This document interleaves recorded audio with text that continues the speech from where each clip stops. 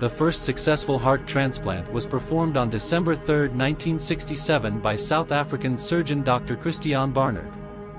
The recipient was Louis Washkansky, a 55-year-old man with end-stage heart disease. Dr. Barnard used a technique called cardiac bypass to keep Washkansky alive during the transplant operation. The donor heart came from Denise Darvall, a 25-year-old woman who had died in a car accident.